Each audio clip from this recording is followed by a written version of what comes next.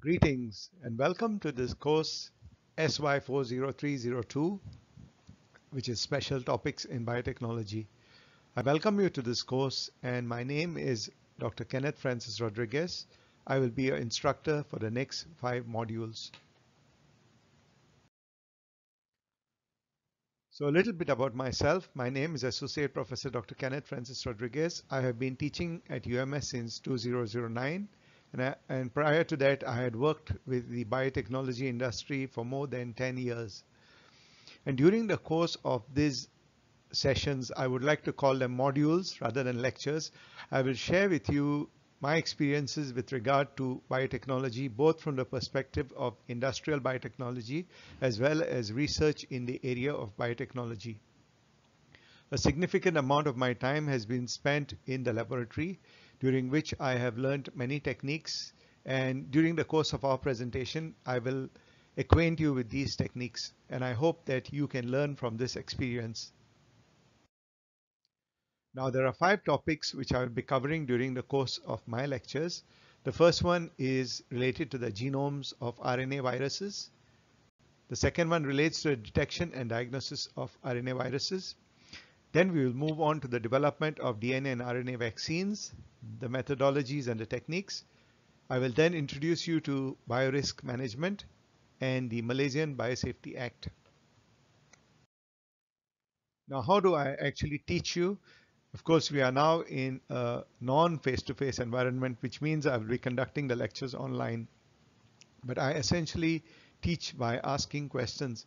I want you to question things, question biological phenomenon, and then when you question phenomenon, we look into the existing literature or the existing findings, and if there is no explanation, we try to elucidate phenomenon and then come to our own conclusion. So this is the way scientific research is conducted.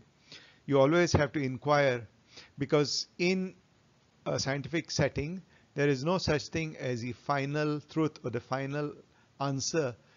There is always an evolution of knowledge, and this is what I wish to highlight throughout the course of these 5 lectures and transfer this experiential learning technique to you.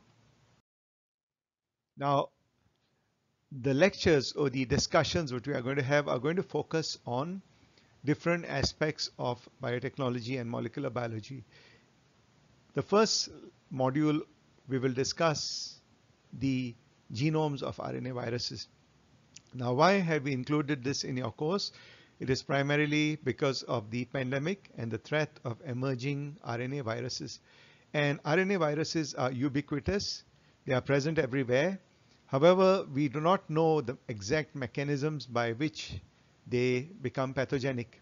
As in the case of the current pandemic, a virus, which is a zoonotic virus, has suddenly proliferated so rapidly across the world.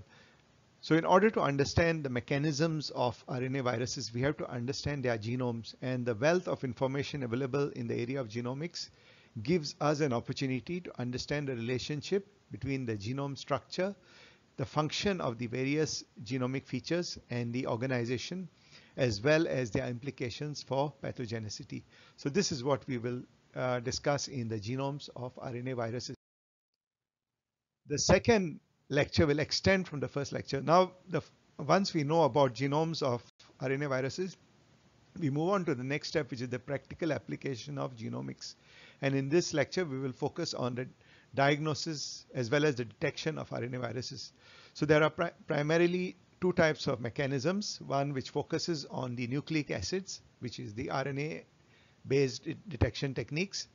And the second one focuses on the antigen-antibody interaction using ELISA and other approaches. So we will discuss both of these approaches, the advantages, disadvantages, as well as the manner in which you can create diagnostic kits for the detection of new and emerging RNA viruses. So I'd like you to be in a position where, in the event of an unknown virus, how will you design a kit, or how will you design a diagnostic procedure? We'll focus on the practical aspects of detection and diagnosis. Which brings us to the next lecture, which follows from the first 2, which is the development of DNA and RNA vaccines. Now, the first generation of vaccines primarily focused on inactivated or attenuated viruses or bacteria or pathogens, as the case may be. Then we had the next generation of vaccines, which are the subunit vaccines. But now currently we are facing a challenge of vaccinating mass populations. So we have to vaccinate at a higher scale. This can only be achieved by using DNA and RNA vaccines. In this module, we will discuss how DNA and RNA vaccines are developed and how they can be applied to meet the challenges faced by a growing global population. This is what we look at in the lecture on DNA and RNA vaccines. Then we move on to the biorisk management concepts. So biorisk management focuses on the management of risks associated with biological agents. These risks can be related to naturally occurring biological agents or ones which have been developed or engineered in the laboratory setting. In this lecture, I will introduce you to the different concepts or keywords associated with biorisk management. The purpose of doing this is in order to enable you to be empowered in your career. Because when you go into an interview session or into a discussion, you should be aware of the terms such as containment, the groups, the different risk groups, the different biosafety manuals which are available, and the reference material for this. So I will introduce you to some of the key concepts. If you need further explanations or further digression into these topics, I have a YouTube link for you. You can go and visit my library of resources. They are free to download and reuse and remix, and you can get more knowledge from that. Then we move on to the Malaysian Biosafety Act. Now in the Malaysian Biosafety Act, I will teach you about the Act itself and the interpretation of the Act and how you can apply this Act in situations where you or the company which you are employed with is working with biological agents that have been genetically modified.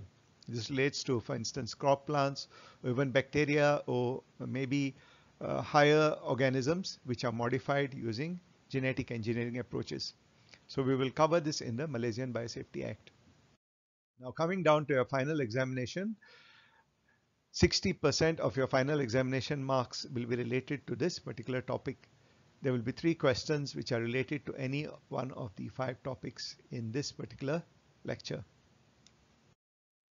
So I would like to thank you and I would welcome you to this journey over the next 5 weeks. I hope to get to know you and prepare you for your career as a biotechnologist. Thank you very much for watching. Stay safe.